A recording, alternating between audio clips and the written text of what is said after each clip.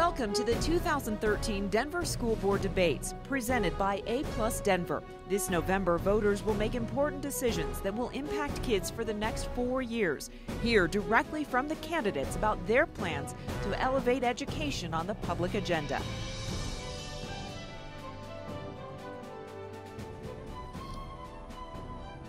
And good evening and welcome to the 2013 School Board Debates presented by A+ Denver along with partners Education News and Fox 31 Denver. We want to thank you and thanks for joining us this evening as we talk to the candidates. Tonight we have the candidates vying for the District 3 board seat that's in Central Denver, and those candidates are Mike Johnson and Meg Schomp. Thank you both for being with us. Thank you. For those of you who aren't quite aware of A+ Denver, it's an advocacy organization with a mission to harness the power of Denver's civic leadership to build public will and advocate for the changes necessary to dramatically increase student achievement in public education in Denver. We're going to have an informal hour-long discussion here tonight. I'll give you some idea of the amount of time we want to spend on each topic. We're going to spend about 10 minutes on this first topic, and you're each going to answer one question. So let's start with maybe about 2-minute answers on this first question, then we'll ask some follow-up questions. In the 2 minutes, describe what you would do to accelerate or change the direction of Denver Public Schools to increase achievement. Basically, is the district on the right track? And Meg, we had a little coin flip before we started, so Meg, we'll start with you for 2 minutes. Thank you very much. And thank you very much for having us here tonight, both Ed News and Fox 31 and A+ Colorado. I appreciate the opportunity to speak to people tonight and to inform them of some of the important issues affecting DPS. I believe that DPS has been doing some great things when it comes to providing early childhood education. There's been an increased emphasis on that, and that has been wonderful for our district. I think overall I'm concerned about some of the narrowing of our curriculum and some of the lack of engagement in our community. We've had several issues over the last year and a half that have come to a head because we did not involve the community early and often in the decisions that were going to impact their neighborhoods and their children's education. So I'd like to see the district move forward in increasing engagement. I'd like to see them increase and broaden the curriculum to include arts, music, library, languages, physical education, and civics in our social studies curriculum. I also think it's important for us to increase the accountability and transparency in the district. And I'll pause there and just thank you again for having me here tonight. Thank you for being here. Mike, you can take a shot at this one. Again, what would you do to accelerate or change the direction in DPS to improve student achievement and outcomes? Thank you, Eli, and thank you, Ed News and A+ and Fox 31. Appreciate the opportunity to be here tonight. I think this is a critically important question. This is really what the election is all about. I think that we have been making some positive improvements in Denver Public Schools in the last few years. They're not enough. We need to go a lot further. We have increased our achievement rate, but it needs to do much, much more than that. I believe very strongly in having strong neighborhood schools in every neighborhood. I believe that every parent should have a choice to send their child to the school that fits their child best. I think that's something critically important and something that Denver has done a good job of recently. I'd like to see more choice.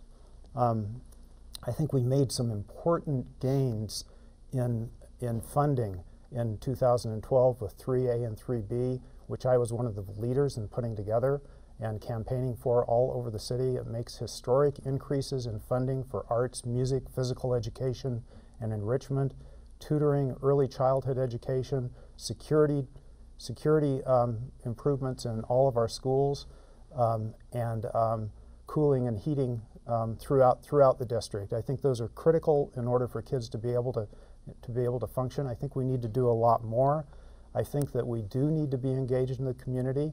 And I'd like to talk, I have been out in the community. In fact, in campaigning for 3A and 3B, I was in every school in the district. I've been in every school in the district now as co-chair of the Mill Levy Oversight Committee to make sure that the money is spent as it's supposed to. I think it's critical that we reach out, and that's one of the areas in which I'd like to see a lot of big improvement. Thank you. You both talking about achievement, and you just said, they're making strides, but the progress is too slow. My understanding is low-income students in DPS, they've been improving by just about 1 to 2% since 2006, and overall, the TCAP improvement in the district is somewhere around 2.5%. Why do you think that is? And both of you can answer this, but why do you think the district hasn't even been able to meet its own goals when it comes to increasing achievement? Can I go? Sure. Yeah. Sure. So I think the goals that the district has set are aggressive. I think it's important to have aggressive goals because I think it's critical that we improve achievement in the schools. I think that we need to do more. I think it's very important. I think the early childhood education funding that we did in 3A will have a big impact on that. All the studies show that particularly with low-income kids, early childhood education makes a big difference.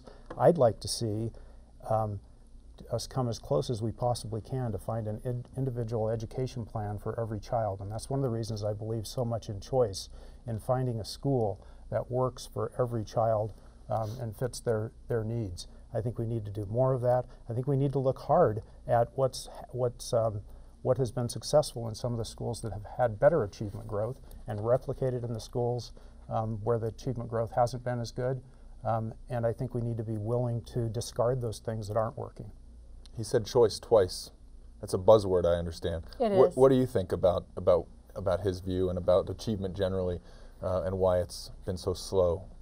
Well, I think we have only seen the achievement gap narrow about 8 to 9% over the last 7 to 8 years, and I think that the factors that impact the achievement gap include both socioeconomic factors and other factors that if kids have an engaged kind of curriculum, if they have good role models and experienced teachers that can get them excited about learning, and that if kids see role models that can help them, if we see the diversity in our staff that we have in our schools, that it could really help increase our child's likelihood to become engaged in their education and be motivated to become more involved with their teachers and to also become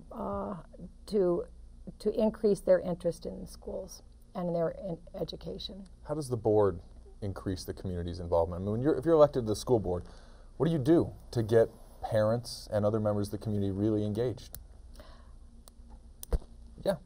I think that parents too often have been engaged in problems with our schools too late.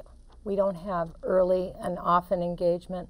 Our families at times find it hard to access the district, and I'd like to see, as a result, I'd like to see a quarterly basis that we go out into the district, into different areas of the district, so if we have issues that come up within that area, that the school board is more accessible to the people in our community.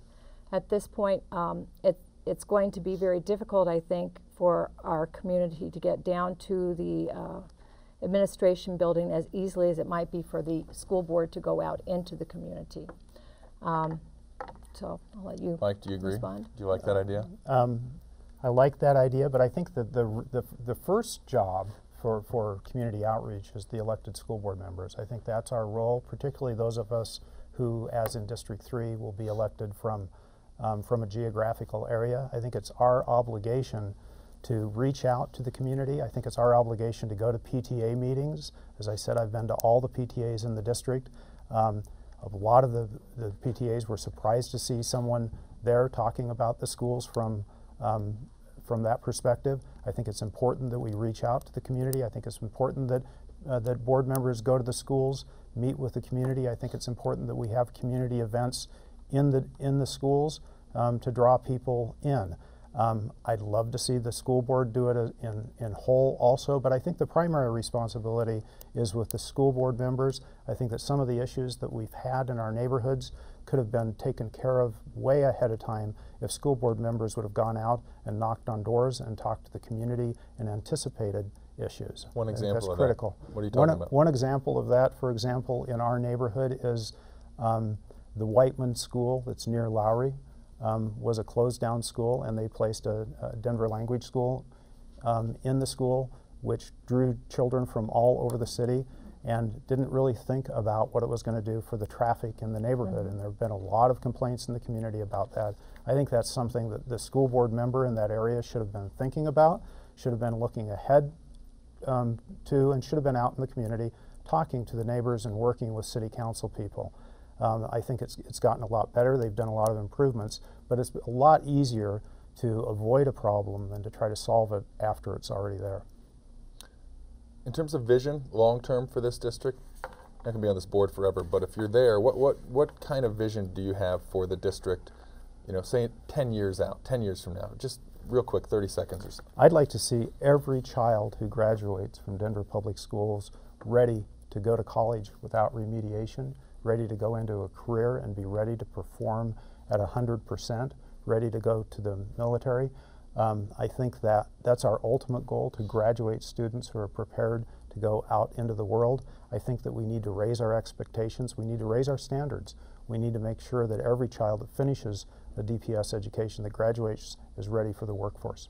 Megan, in 30 seconds or a minute, your long-term vision for the next decade. I think that college and career readiness are extremely important for our kids, but I also think there are other elements that are important for a child's success in life. I think that some of the issues which I brought up earlier around widening our curriculum, including those areas of art, music, library, language, and civics. I think that our social studies curriculum could include civics, economics, and that some of the things our children need to succeed in life are not found in our narrow curriculum of math, reading, writing, and science. I think those are extremely important core values and core curriculum, but I think that there is so much more in keeping our students engaged in school so that they will graduate and that they will have developed skills that take them far in their life beyond college and career. I want to ask you a couple of individual questions now, so you're not both going to answer this, but you can engage each other afterwards. And Meg, we'll start with you. These questions are about the district and school finance. Give you about 2 minutes to respond to this one, but the first question is just about the recent bond and mill levy. Did you support that, and why or why not? Okay. I supported the mill levy. That was 3A. I thought that it was extremely valuable and continue to believe that early childhood education and the tutoring programs in arts and music, which our mill levies have brought to our district in both this last one in 2012 and 2008, have been very important to our district. I did not vote for 3A. I was concerned about the accountability and the oversight of this bond. I felt that it was ill-conceived and pushed through very quickly. And primarily my concern was it didn't really have community engagement or representation from all community members. It was a situation where I felt the community needed to have a more informed decision-making process, and for that reason I did not support 3A, and my suspicions unfortunately were founded when one of the first purchases with the bonds was a building at 1860 Lincoln to house our DPS administration. I don't believe, and I don't think that voters would be happy to know that we did not know that would be on our bond when we voted for it. So, no, I did not. But I think that the mill levy has brought some great things to our school district. Mike, give you about a minute to respond on the subject of the mill levy and the bond. Okay. I was a big proponent of the mill levy and the bond. I was the co-chair of the committee that put together the mill levy, and I was on the committee that put together the bond. We did an incredible job reaching out to the community, and we did an incredible job putting projects in there that benefit the entire community. I spent a whole year of my life working on this, campaigning for it, at the same time spending the money on all the things that Meg has said she's in favor of, which is arts, music, physical education, enrichment, and she's also touted the fact that we were able to open the Byers building as a new DSST, which wouldn't have happened if 3B had not passed. I spent my entire 2012 fighting for this. Meg was the third largest contributor against the bond and against the mill levy, And while I was out campaigning for it, she was working with the people who were opposing it, trying to get it stopped. I think that's an issue. I wonder how you can run for the school board after having opposed all that additional funding that made such a big difference. The boiler in George Washington, where kids were going to school in ski jackets and mittens, the Byers building never would have been converted to a DSST. There were security devices in all the schools across the district. Kids were passing out because of the heat in the schools, and we did cooling solutions in all the schools throughout the district. I think they were critical. I think it made an incredible amount of difference to our district, and in the long run is really going to make a difference to the education our kids get. Any response, Meg? Well, it's to me, what I should disclose to you is that I donated about $200 to the 3A. So it was not a huge amount, and we were a very grassroots group that was trying to point out to the voters that they needed to be more informed. In our district, some schools did not get any attention that needed that attention. And we were busy building new schools before we took care of some of the infrastructure problems. George Washington is a good example. However, we had a couple of weeks at the end of this summer that were very, very hot in our schools, so I'm not sure that our heating and cooling solutions were thorough enough. I do believe that it's important for us to look at the schools that have these existing structural problems and put our money there first before we start building new schools. I think it's important for our kids to have advocates who want to be good stewards of our taxpayer money, and I did not feel that the bond, this bond in particular, would do that. I have supported every bond my entire life as a voter. If I felt it was a good bond, I would certainly support it. And I would like to see a new bond where the oversight and the community involvement is less weighted towards some of the people who have interests in bonds. Can I follow up on that? Because part of the bond resolution that the school board adopted created 2 oversight committees for both the bond and the mill levy that were staffed, that are filled with people appointed by the school board. I happen to be co-chair of the mill levy oversight committee, and I can tell you we've had 6 or 7 meetings already diligently working our way through the expenditures of the mill levy. I've been around to visit every school in the district to make sure the money's being spent as intended. We're committed to publishing twice a year reports. We thought about that, we talked about it, we made it part of the resolution, we made it part of the commitment. I think that was thought through extremely well, and I don't think there's probably been a bond done like this or a mill levy done like this any place in the country with this much oversight. We can come back to this in a second. Mike, I want to ask you about the budget overall. What's the overall budget for DPS for next year? It's a little over $3 billion. $3 billion? Okay. 811 million is what I have in general fund dollars. You're looking at more than just the general fund. Yes, I take it when you answer yes. that. In terms of the board, the money that the board controls and the decisions that you'll make as a member of the board if you're elected, how do you do a better job with the budget, in sort of redirecting, reallocating some of those funding to meet the goals that you've outlined? One of the things that I want to do with the money is to make sure that it actually follows the children into the classroom. So I'm extremely committed to making sure that we take the minimum amount for central administration and make sure that the money goes directly to the schools and that there's control in the schools with the teachers and the parents and the principals in those schools to spend the money as they believe it's right for the kids in those schools. I don't think there's any one-size-fits-all that you can determine at a district level on what every school needs. I want to see the money pushed out into the community. I want to see a minimal amount of oversight. I'd like to see choices in the schools on how many services they take from the central administration and how many they perform on their own. I think the way to solve the issues to get the most bang for the buck is to move the money down to the people who are actually benefiting from it and spending it on a day-to-day basis. Does the money that goes to schools, does that need to be tied to achievement? I think that we need to encourage achievement, and I think that where we have, certainly the money needs to go to help kids with special needs, and I'm certainly in favor of making sure that the resources are allocated to where the need is. But I wouldn't punish a school because they have more special needs kids or because their achievement isn't as good. I think what's important is to encourage schools to grow wherever they start, whether they start at 35% proficiency or 95% proficiency.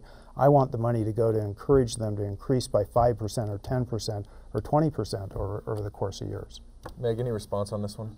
Well, I think that some of the schools where you find the lowest achievement are some of the schools that need the most resources. And that doesn't include just bricks and mortar. It includes having qualified teachers and having teachers that are going to help our students achieve.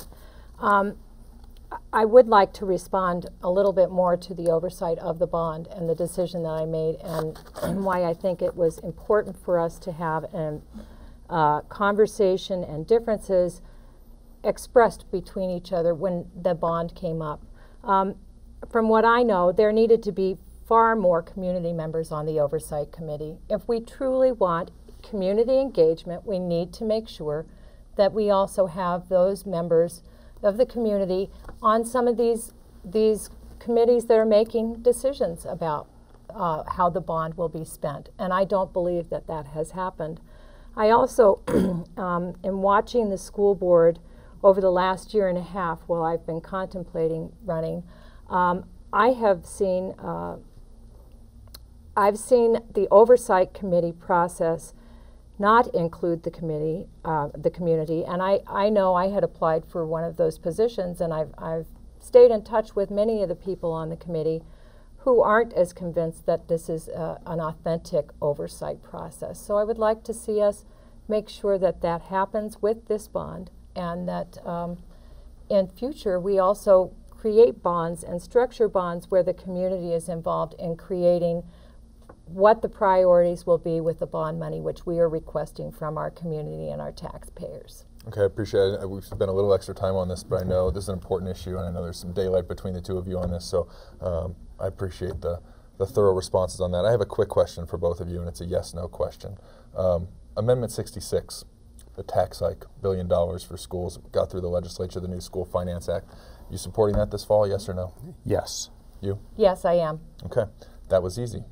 Let's move to a couple questions about accountability. The legislature a couple years ago passed Senate Bill 191, obviously widely debated, tying teacher evaluation and pay to teacher performance, not just giving tenure based on experience. Spent a long time covering that at the Capitol. It was piloted last year. It goes into effect this year. Do you support SB 191 and why? I think it's very important for us to be making sure we have good teachers in our classrooms. In my experience as a parent for the last 15 years, I've had a couple of students who have had poor teachers. And it's very difficult to move teachers out without being disruptive to a school. I think that it's important for us to evaluate teachers based on how they are able to manage a classroom, their educational pedagogy, their experience as a teacher. At this point, we are evaluating teachers based on achievement tests that the teachers cannot control the factors for. We have students who may not have eaten, may not have slept, may have a very unstable household where they are called upon to be the parent in the household while another parent is at work. And I think that for us to expect those students to be able to, let alone go into the classroom ready to learn and then take a student achievement test is something that it's very difficult for our teachers to have any control over. And I think that how a teacher is doing in their classroom and how other assessments are benefiting our children as far as looking where we need to go with their educational needs is a better way of helping our teachers than to be using assessment, the high stakes testing, as an assessment tool for our teachers. So to the question of do you support it, sounds like a not so much from you. Mike, you did support SB 191 and I imagine still do, correct? Yes, but let me just explain that Denver has its own version of SB 191. It's called the LEAP system, and I'm very proud of what the district has been able to do in cooperation with teachers in Denver. We've developed a system that has buy-in from teachers, has support from teachers. It's very fair. It does a number of things. First of all, I think that absolutely the most important factor in a kid's education is having a high-quality teacher in front of the room. I think there's no doubt about that. I think we need to do everything we can to make sure that's the case, and I think teachers do an incredible job. What Senate Bill, what the LEAP system does is a couple of things.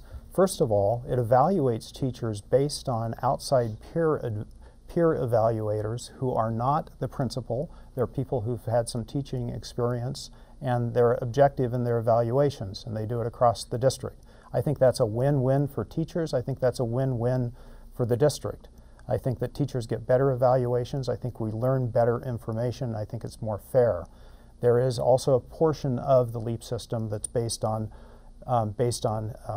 performance of the students, but it's based on growth in performance. It's not based on gross numbers on tests. It's based on how those children learn over the year, and it's not completely based on the TCAP test. There are a number of variables in there, and I think it's very important that you do that. I think it's critical that if we're going to be delivering education, that we have a way to measure whether or not it's working. I think that the LEAP system is a very positive system. I think the most important part of it, though, is that it's going to allow us to help those teachers who aren't doing as well as they could, and the critical part of it is the support we're going to be able to give those teachers in order to bring them up and make them as good as the teachers who are doing an excellent job. I don't think it's a system that should be used to remove teachers. I think the primary role of that is to identify what's working in the classroom, what people need help on, and getting help to the teachers who need the help so that all of the teaching is at the very, very top quality, and so our children are improving at the faster rate that we talked about earlier. Yeah, real quick, Meg. Well, I think it's important when we're evaluating teachers to look at the leadership in the school. And I agree with Mike. I think the peer evaluation portion of the LEAP process is good. I do think, however, oftentimes we have peer evaluators who don't have enough classroom experience, and we certainly have some principals who do not have as much classroom experience as the teachers whom they are evaluating. I think that the principal can be a very strong force in being a consultant, a coach, a collaborator, and that's part of the evaluation process, but should not be, we should not be requiring or basing 50% of a teacher's evaluation on student achievement and factors that cannot be controlled by the teacher. I do think that it's important for us to have evaluation tools and that we support our teachers. We allow them an opportunity to show improvements when they have a coach or a principal come in and point out areas where they do need improvement. Sometimes personal relations can get in the way of fair and accurate evaluations, personality differences. And I think that it's important for us, before we make decisions about a teacher's future, if we find they are not adequately teaching our children, that we give them an opportunity to show improvement. And at that point, that's where I think a principal and a peer evaluator can help. In addition to having some master teachers in every school that are helping our new teachers that don't have quite as much as experience. From what you've seen from the implementation, the piloting of 191 last year, it seems like most of the teachers have been rated effective. You noticed any issues with the pilot, the first year, the testing of this evaluation system? I think the pilot was critical because I think doing a dry run and getting feedback and finding out what works and what doesn't work is critical. I think it's always going to be a work in progress, and we can always look at anything that we're trying to do to improve the schools and say the glass is half empty. I think the glass is half full. I think that we've got people in our schools, we've got teachers, we've got administrators who are trying desperately to increase the achievement of our kids, and I think we ought to instead of just criticizing what they're doing, we need to come up with alternatives. So what would you do differently if you don't like Senate Bill 191, if you don't like the LEAP system? I think it's a good system. I think it can always be better, but I think we're really moving in the right direction, and I think we've got buy-in by all the parties on it. I want to move to a specific question about a District 3 school. We've already, one of you has mentioned it, I think you mentioned it earlier, the new DSST Byers Middle School that opened this year. Probably drove some students from neighboring district-managed schools to that school. Is that good, or is that bad? To have a new school, and it's the hot new school, and everybody wants to go there. I mean, is it a zero-sum game? I don't think it's a zero-sum game at all. I think when my oldest daughter, who's now 20 years old, started school in Denver Public Schools in 1998, there were less than 60,000 students in Denver Public Schools. Today there are 85,000. I think that by bringing in options and choices and giving parents an opportunity to find schools that really work for their kids, we've made incredible progress in bringing people back to this district. I think the more we do that, we have the lowest capture rate in District 3 of any district in the city, and we have about 50% of the students in our schools who actually choice out of their boundary schools into choice schools. And one of the reasons that works is because they have alternatives for their kids. And it's bringing people back to the district. We're bringing kids back from the private schools and from other districts. I think it can only be positive to give kids the opportunity to go to a school that fits their particular needs. Meg, what have you noticed? What do you think about this circumstance? You know, I obviously support choice. I have a son who goes to the Denver Green School, which is an innovation school, and a daughter who goes to the Denver School of the Arts, which is a magnet school. I have a 26-year-old daughter who graduated from the Denver School of the Arts in 2005. So I support alternative options for our children. However, I don't support the possibility of our neighborhood schools being starved as a result of it. I am very proud as a District 3 resident that we have the School of Science and Technology. It was community driven. It was a school that I attended as a junior high school student, actually, when it was Byers Junior High School, and it was sitting vacant. The community wanted to have an alternative school there that focused on science and technology. That's been a design that has been replicable in our district and has been successful. I think it's very important, though, when we're talking about school choice, that one of the first options and most viable options should be a school that every student can walk to in their community and where community is built around that school.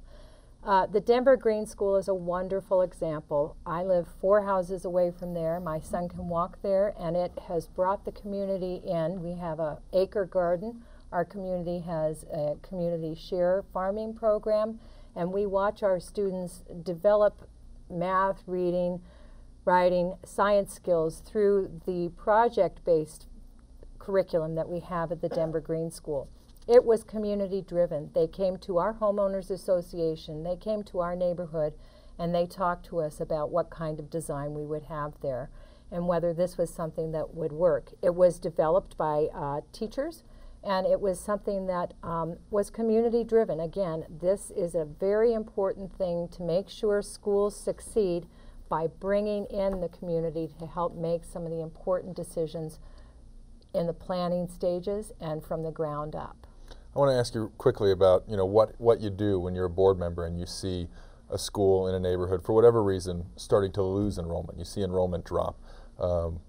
We've seen a couple very high-profile school closures here in Denver in the last decade or so. How do you prevent that? How do you shore up a school that people smell blood in the water and they start to say, I don't want my kid going to that school, and the next thing you know, you've got a problem? What does a board member do to avoid that situation? Well, I'll give you a good example, and that is my neighborhood high school, George Washington High School, has been through a great deal of turmoil. We've brought in a new principal, and I'm hopeful that that's going to be a good situation where that principal goes out into the community and works with both our neighborhood school, the Denver Green School, other middle schools that were within the community to try and make sure that we support our neighborhood schools. And as I said earlier, that it be one of those options that is viable and just as viable as the other innovation schools and non-traditional designs that we have. I want to bring in Mike because we do need to move, but sure. I'm sorry to cut you off, but sure. But what do you do when you're? Yeah, I don't think there's a one-size-fits-all. I think what you need to do is talk to the parents and the community in that school. You need to talk to the kids in that school. You need to talk to the administrators in that school and find out what they need, and we need to try to provide it.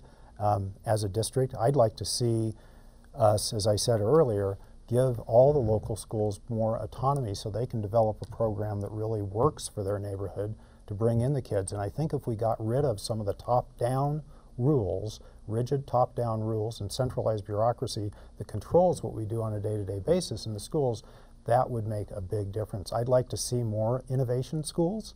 I like the fact that the Green School is an innovation school, but Meg, I'd like to remind you that your largest supporter filed a lawsuit that would remove the innovation status from the Denver Green School as a startup because it was a startup innovation school. I don't know what you think about that. If that lawsuit succeeds, I would need to get more information about innovation. what you're alluding to. But what I would like to also state that I was trying to make a point about George Washington is, you know, our school is being starved. One of the results of the bond is that there is a new high school being built that is within the same distance to Northfield and Stapleton as Stapleton is to George Washington. As a result, when we have some of these traditional schools, oftentimes charter schools, innovation schools might be able to be more selective in the students that they bring in, be more selective in the students that they retain and keep in the program from the beginning to the end of their career in that school. And I think it's extremely important that we not push neighborhood schools out of the option of being a viable choice in our district. And that when we are giving innovation schools and charter schools some latitudes that we don't give our traditional schools, well, that's not a fair playing field. And I think that I've seen in the time that I've been in the district as a parent, there's been a proliferation of that. And I think we need to bring more of a balance between traditional neighborhood schools that a child can walk to, that is accessible to all kids, not just kids who have parents that can access the choice process, but that we also have those options be as important as our non-traditional options. Let me just, can I just jump in there on the neighborhood schools? I just want to make it clear that I'm a big proponent of neighborhood schools. My children have gone to 2 neighborhood schools and 2 magnet schools. I think neighborhood schools are fantastic. I think we need to support them. We need to make sure that they have exactly the same support as the other schools have. And I don't think there's any distance between us on that. What I'd like to see in the neighborhood schools is, I think I agree with you too, I'd like to see the neighborhood schools have the same kind of flexibility in organizing their day and organizing the way they run their school as some of the innovation and some of the charter schools do. If we did that, we would actually make the schools all across the city all on the cutting edge. I'm completely in favor of that. Just a quick question about choice, and I know you have a little bit of divergence on that subject, but you know, when a kid's ability to get into a various school, a top boundary school, is sort of determined by this SPF, right, the school performance framework, that's largely the function of how well off their parents are. Am I right? I mean, that's like, where do you live? You're within this boundary, you can go to a better school. There are a lot of people who think that's not fair. If you're a board member, what do you do about that? These boundaries are pretty rigid. How do you address that problem? We don't have a ton of time for this, so just, you know, in a minute or a minute and a half, just give me your thoughts on that. Well, I think an SPF rating is it's pretty much like a report card on the schools. And I think that it is a good way for us to help parents understand what schools are available. I think it needs a lot of tweaking. I think that there are some factors and weights that that are not necessarily helpful in us making sure that our communities have great schools. I'll give you an example. That's Ashley Elementary, and that school has just grown from going to red They've bypassed orange, and they are now at yellow. They are approaching green. They have been a school that was identified not necessarily as a turnaround school, but they had the district come in without the community's involvement and support to try and redesign this school. We had a very effective principal. We had wonderful community support, and the parents were happy with it, but the parents weren't involved in the decisions to change the design. Unfortunately, our third year at Ashley, they have shown this support, but by the time that those improvements were showing within the third year, we got rid of the principal, and many of the teachers and the students are very disrupted now because of this process. So I think we need to just tweak and fine-tune the SPF rating, but it not be the end-all and be-all in determining what is really a good school for our kids. Mike, your thoughts? Yeah, one of the things on the SPF that it doesn't measure very well, which would be one of my priorities on the school board, is it really doesn't measure art, music, physical education, enrichment. I think we need to modify it to make sure that it takes those into account and weights those. And as I said, I spent a big part of 2012 making sure we had more funding for those. I think the crux of your question, though, was what do you do? What do you do about boundaries? And I think that some of the exciting things that we've been able to do around the city with some of the choice schools is to have some preferences in boundaries for kids who are struggling. I think that schools do better if they have a good mixture of kids of different socioeconomic level, of different racial backgrounds, different backgrounds of every kind. I'd like to see us as a school board sit down and have a serious question about how we can make DPS schools really diverse across the board. Okay, we're in the home stretch, so you guys are both doing great. You guys both filled out an A+ Denver candidate survey and answered a lot of questions. Going to give you a specific question based on your survey responses. I'd like the response to just be about a minute or so if you can, and Mike, we'll start with you. You seem to support the current plans that DPS has, the current direction of the board, strategies for improving the district. What would you do to ensure the strategies that are being implemented work better in terms of raising achievement faster? We did talk at the outset about the achievement increases and them being a little bit slower than you'd like. Again, what do you do? Just give me a few things in a minute or so. Okay, well, I think there are positives about what DPS has been doing. I don't think I overstated that in my questionnaire, though. I think we're headed generally in the right direction, but I don't think we're moving nearly fast enough, and I don't think we're moving fast enough in improving achievement, giving diverse curriculum in all kinds of ways. I think we really need to look closely at what's been working and raising achievement in some of the schools that have had achievement growth, longer school days, longer school years in some of the schools, more flexibility in scheduling. I think there are some real opportunities. I'd like to see a lot more, but I don't think there's, again, a one-size-fits-all. I keep coming back to this idea that every school is different, every child is different, and we need to allow schools to try different things, see what works for the kids in those neighborhoods, for the kids who are attracted to that school. And if they work, we keep doing them and we add to them. If they don't work, we discard them and try something else. Thank you. Meg, you said in this survey that you're committed to making sure every neighborhood has a great school. How would you do that if you're on the board? Well, I think one of the common themes that you've heard from me tonight is involving the community and helping design what their school should look like and what we can do as a community to help strengthen our neighborhood schools. I believe that it's important for our schools and some of the schools that are struggling to have quality teachers in their schools, and that that will help reassure that our neighborhood schools are strong. Okay, we have a few questions here. We'll try and go a little faster on this and try to get to as many of these as we can. The first one is from somebody who submitted this question online. And they said the Denver Post reported that DPS plans to spend $750,000 to give students cards to swipe when they get on and off school buses. Some say this program is going to keep kids safe. Others think it's a waste of time. Thumbs up, thumbs down on this idea. I need to know more about really the cost benefit, but I think it's a good idea to keep our kids safe on the buses, to be able to track them. I know there's a lot of confusion. My kids have ridden the bus for years. There's a lot of confusion with the bus drivers, who's on, who's off. I think it's important in these times that we keep our kids safe.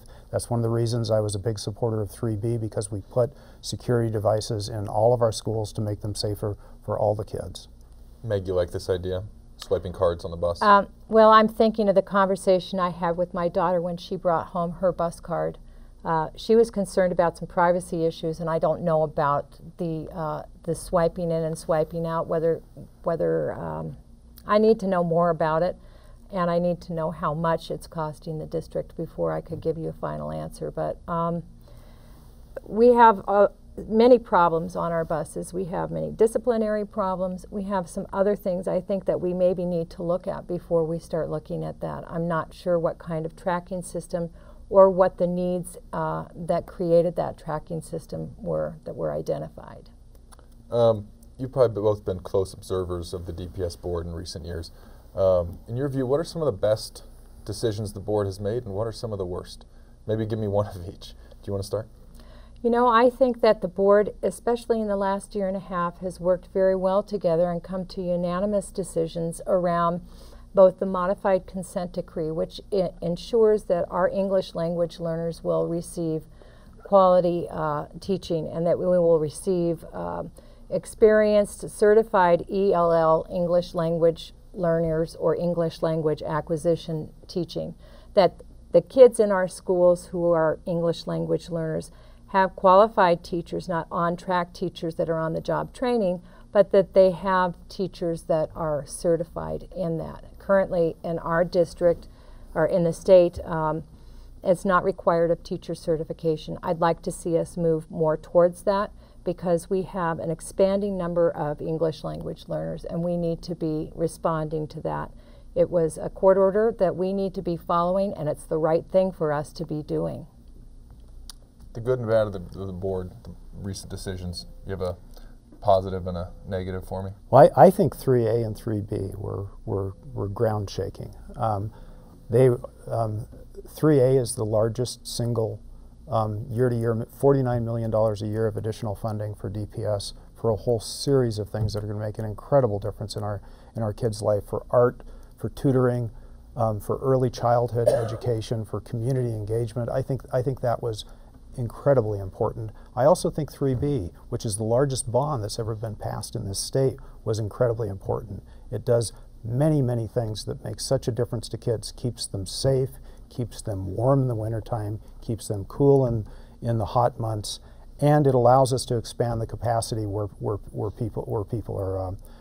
kids are coming in. It allows us to get bigger. I think that was monumental. I think that if you're going to be a pro-DPS person, you need to provide the funding to allow DPS to do its job.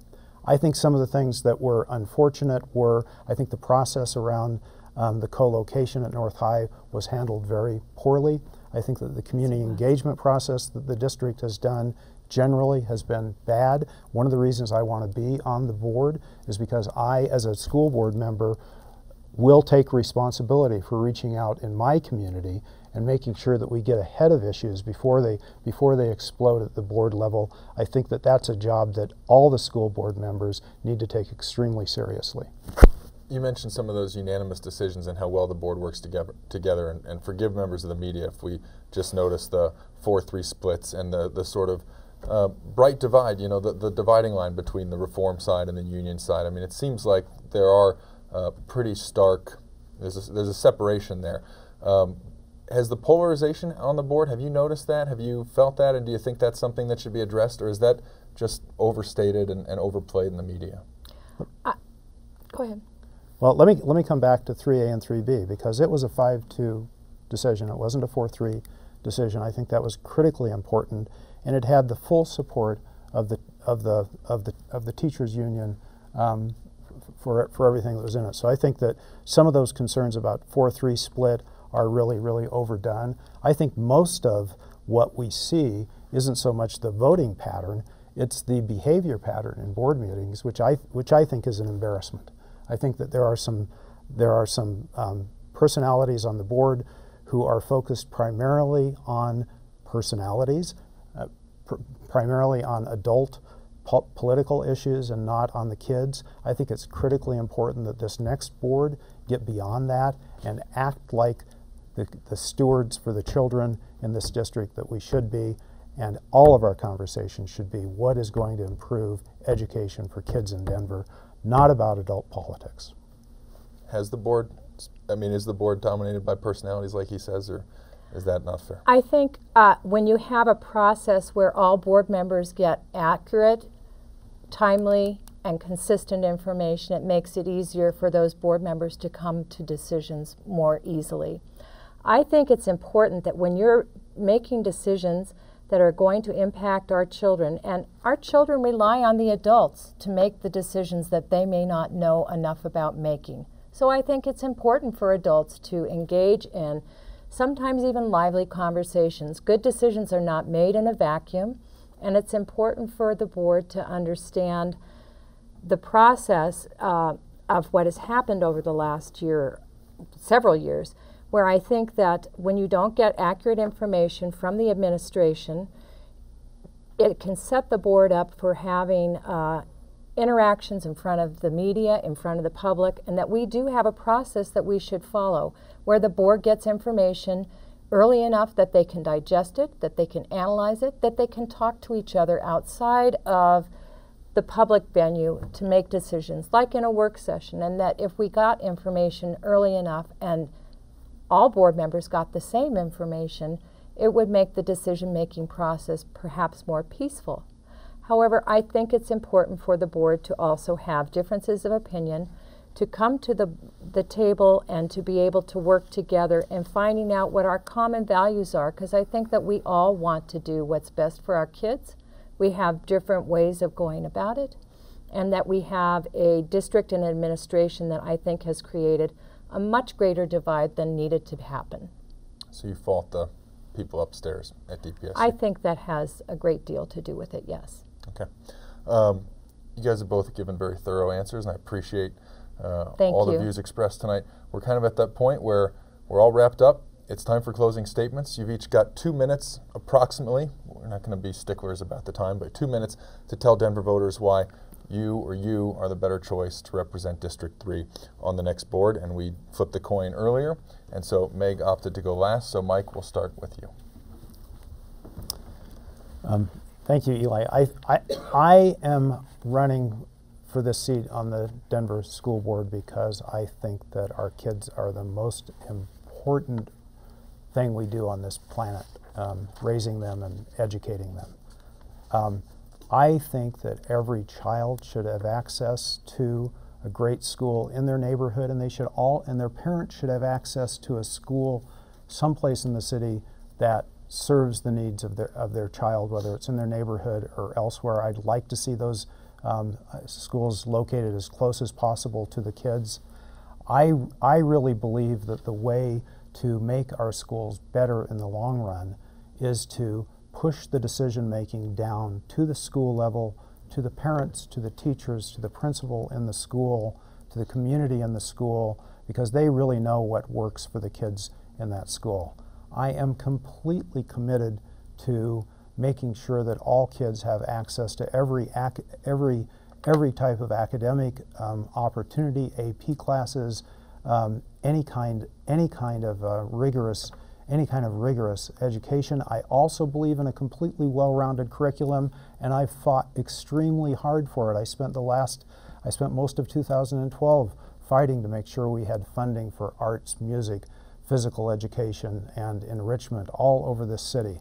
I think it's critical. I think that everything we do in our schools is absolutely critical. I think it's important, though, that the viewing audience tonight think about this election as a real choice. I mean, there's a real choice here. Meg and I have some real differences on issues that relate to Denver Public Schools. I am a very big advocate of giving kids access to a school that works for them. I'm a big advocate of funding our schools completely and worked very hard on 3A and 3B. I am completely committed to making sure that every Denver child graduates from high school ready to go into the career or workforce. I think that's our obligation.